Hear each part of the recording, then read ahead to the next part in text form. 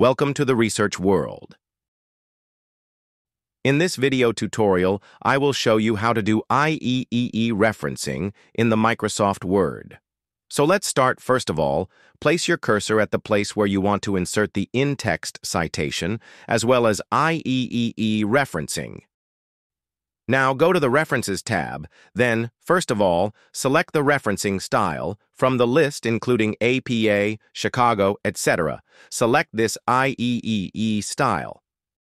After selecting IEEE style, go to the Insert Citation and click on the Add New Source. Here you are required to provide following information. For example, I have the required information for this citation. You need to fill these blanks. So first of all, select the type of the source. It can be a book, it can be a journal, etc. For example, it is a journal article in this case. Now write the author name. For example, in this case, it is R. Singh. Then give the title of the article. Name of the journal, then the year of the publication, then you need to give pages, volume number, and the issue number. After providing these information, if you have some other information, you can also add them by clicking on this option that is Show All Bibliographic Fields.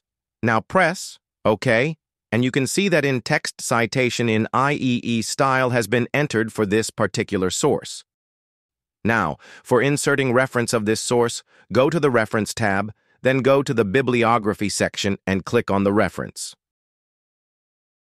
So in the references, you can see that the source of the reference in IEEE for this source has been created automatically in the Microsoft Word document. Hopefully this video will help you. Thank you for watching.